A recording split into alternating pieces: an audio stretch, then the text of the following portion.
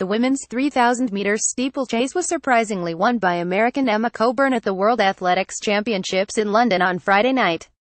Coburn went into the championships as the fifth fastest in the world this year. Coburn's cause was aided by a major early mishap from one of the other main contenders, Beatrice Chepkoech. The Kenyan went to London as the third fastest in the world. Just her compatriots Celestine Chespel and Ivan Kiang Jepkemoi were faster this year.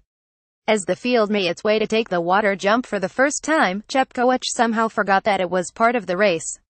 In a bizarre moment of the IAAF Worlds, Chepkoech inexplicably misses the water jump in the steeplechase final, has to run back to retake it. Athletics Weekly. At Athletics Weekly, August 11, 2017, her moment of absent-mindedness meant she had to backtrack.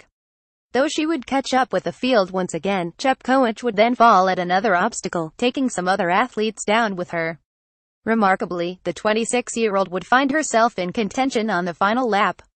Though, she did fade prior to the final water jump, allowing Coburn and fellow American Courtney Frerichs to take gold and silver respectively.